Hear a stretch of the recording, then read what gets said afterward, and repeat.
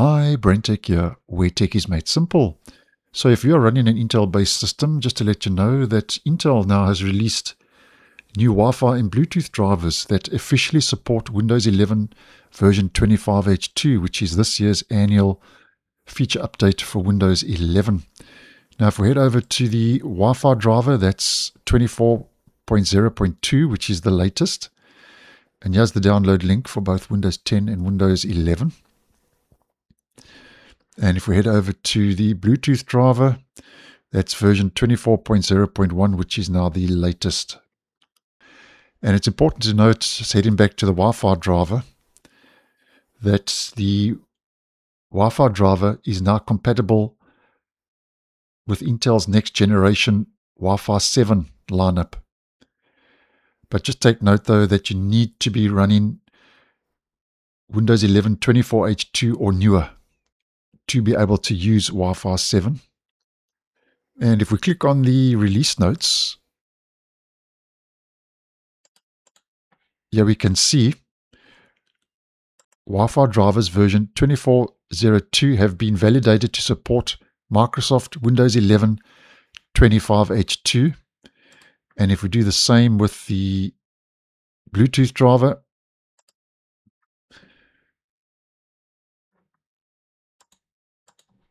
here we can see Intel Wireless Bluetooth 24.01 driver supports the latest Microsoft Windows 11 25H2. Now, the reason I'm mentioning 25H2 is because Microsoft recently announced that Windows 11 25H2 is now available to all eligible devices who have the Get the Latest Updates as soon as they are available toggle turned on your Windows Update page, which I posted on. I'll leave the video link down below and in the end screen. Now, the reason I'm saying that these updates for the drivers are important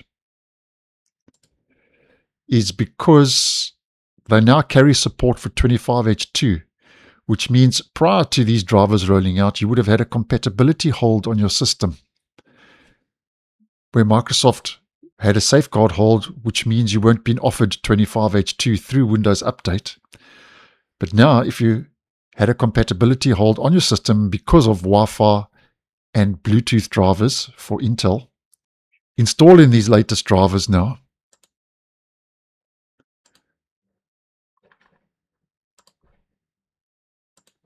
means there's a very strong possibility that Microsoft will lift the safeguard hold on your device, which means your system then will become eligible to upgrade to Windows 11 version 25H2 through Windows Update, which is the best way to do it, because that means that there will be no compatibility holds or safeguard holds on your device if you get the update offered through Windows Update.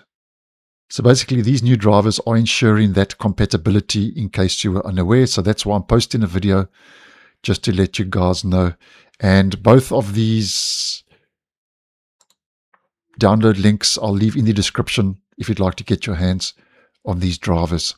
So thanks for watching, and I'll see you in the next one.